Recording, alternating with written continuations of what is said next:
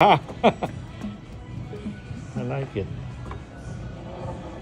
The faster you go, the more weight is going to add.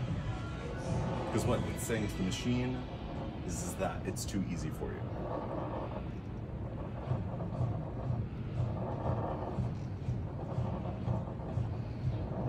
Stronger. Umabot akong 18 eh. 21. You can feel the resistance. Good. So I'm guessing you work out already? Do you know how much you're lifting in the gym right now? Yeah, he's... Start with 120. But Jojo went up to 20. Jojo's stronger than you. Yep. He sure is. All right. Go ahead and push that button. And does it feel a little bit heavier? It does. Good. One of the reasons that is because it's actually magnets and it's not plates. It's magnets. It's magnets that are pulling against each other, creating resistance. So we're pulling on resistance.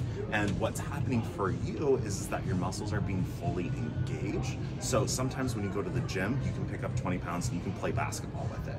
You're not engaging the muscle when you do that. And what Tonal is doing is understanding how you and your body uses its muscle based off of the range of motion.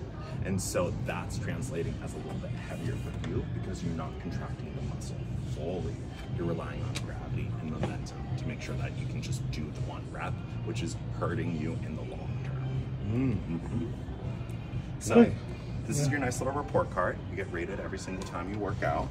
So the suggested weight for you the next time you work out is it's gonna start you at 13 pounds and you'll be able to build up your strength from there. But if we were to do other exercises, it's already populated the weight for you. So I can go into our custom movement library, go into the seated row, and it's already gonna start you off at 25 pounds. You don't have to increase it until you find that point of resistance against your muscles. Good thing. Okay.